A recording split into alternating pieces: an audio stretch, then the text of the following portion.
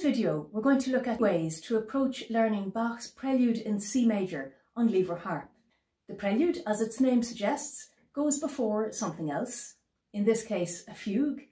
And in fact, the Prelude is the first item in a whole set of 48 preludes and fugues written by the German Baroque composer Johann Sebastian Bach. It wasn't written for Lever Harp, as you can imagine, but instead written for keyboard instruments of Bach's lifetime, like the harpsichord, the virginal, or the clavichord.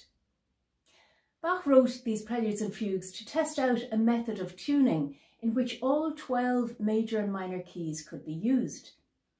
He wasn't the only person to do this. Johann Christian Schickard did something similar for flute and violin with accompanying instruments or basso continuo when he wrote his L'Alphabet de la Musique in 1735. And since then we have other 20th century examples like the collection by Dmitri Shostakovich of his 24 preludes and fugues, or another set by the Irish composer Joseph Grucko. Bach wrote 2 books of them, one each in 1722 and 1742, covering every major and minor key twice, so we have 48. This workshop focuses in particular on the levering in this piece. Feel free to pause or stop the video at any stage so that you can work at a pace that's comfortable for you. For the sheet music, you can screenshot this image, download a watermarked score for free, or you can purchase the book it's in, which is called A Baroque Bouquet, the O'Farrell Collection Volume 2, and that's available over on my website. There are a few reasons why this is a really great piece to use to learn levering, and one is that the tempo or speed is quite moderate. Now, Bach doesn't give us a speed marking, but a guide for a suitable speed for this piece is to play it fast enough that we have enough movement for it to be interesting, but not so fast that we miss the lovely detail of the harmonies. Another reason it's great to use for levering is that if you notice, for every 8 notes, the left hand plays only 2 out of those 8, giving you free time to change the levers. So here's bar 13.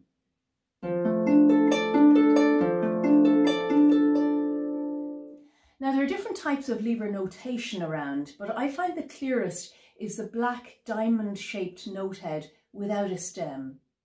Now, if you look at the very beginning of the piece, in a harp edition, you'll see that 2 levers are preset. So your harp is set with levers in C major, and the only ones that aren't in C major are this F sharp here and this A flat down here.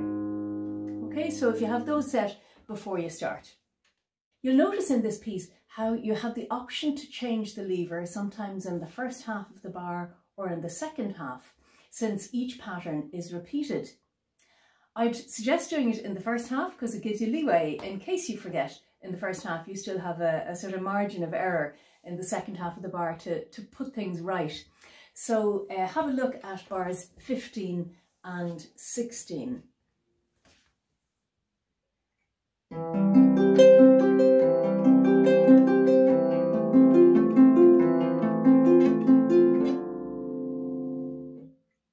Now, there are 3 places in the piece where you have to change a lever right after playing that string. So, for example, in bar 11, this happens where you've just played the B natural and you're going to have to make it a B flat right after you've played it. So what you want to avoid is this.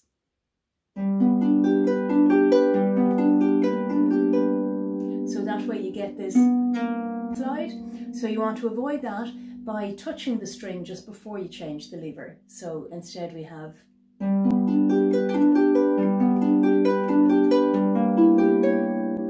that way you get a nice clean change of the semitone.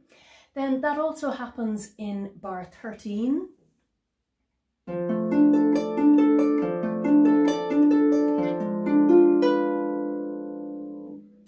And also at bar 21.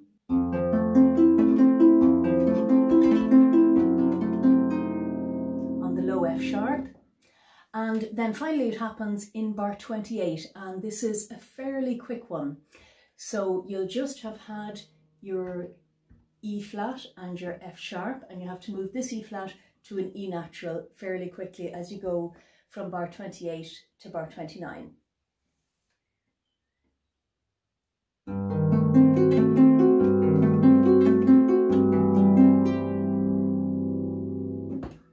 There are 4 places in the piece where you have to change the lever quite quickly, and one of these is bar 12. So our B flat will be there, and right after we begin bar 12, you go quickly up to this C sharp lever here. Okay, that also happens then in a few other places as well. For example, bar 22 on the E flat, bar 28 for the F sharp, and bar 32 on the B flat. So here's bar 32.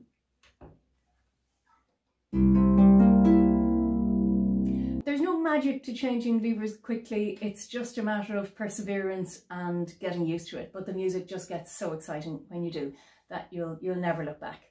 Playing a piece like this with lots of levering, it's a bit like learning 2 sets of information at the same time. So there are a few things you can do to help that. First, you can do all the lever changes in sequence without playing any of the notes. So you can do this in free tempo to start with while you get used to it. It's a really good idea to just change all the levers in sequence on their own. So for example, your starting setup, as I was mentioning there, is C major except for this F sharp and this A flat.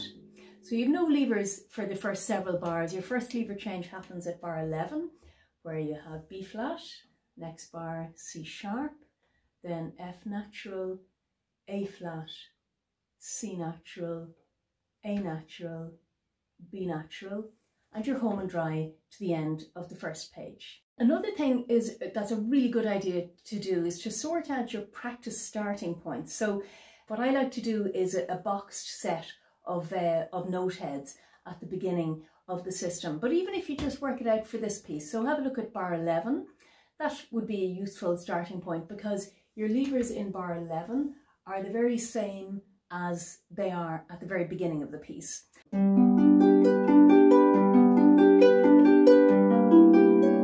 onwards from there, okay?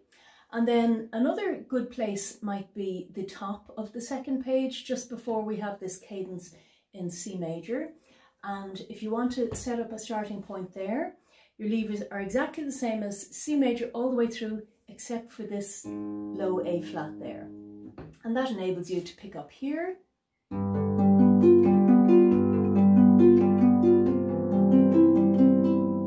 on from there, okay? And then another good starting point might be at bar 24. So here, all set up for C major with 2 exceptions, the middle E flat and the low A flat, okay? And I set up my starting point so that if I have a lever change near the beginning of that bar, I set it up so I still have to practice in that change. And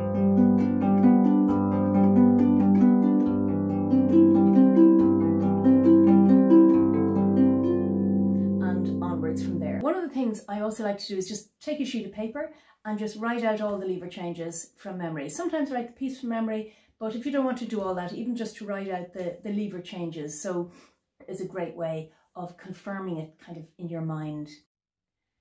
Now let's hear the whole piece played through so we can see how all those ideas fit together. So here's the Bach Prelude number 1 in C major.